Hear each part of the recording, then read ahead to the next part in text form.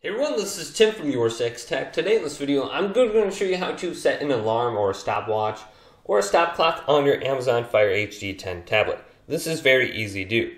So if we're on the home screen, we want to look for a specific folder called Utilities. So if we select this, we will have the option for a clock. So let's go to the clock. And in the upper left side of the screen, we do have an alarm.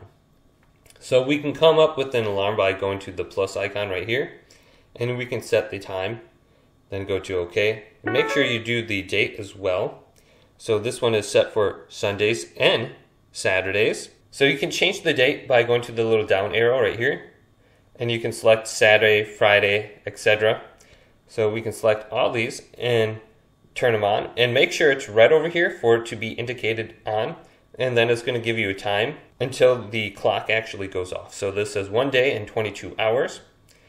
So you can go through here and just adjust it how you want. And then here's the clock, the timer, so you can set it, and then the stopwatch. So go ahead and look at this clock for additional features. But hopefully this video did indeed help you out. If it did, leave it a big thumbs up. And subscribe to my channel down below for more tech up videos coming up next on YourSixTech.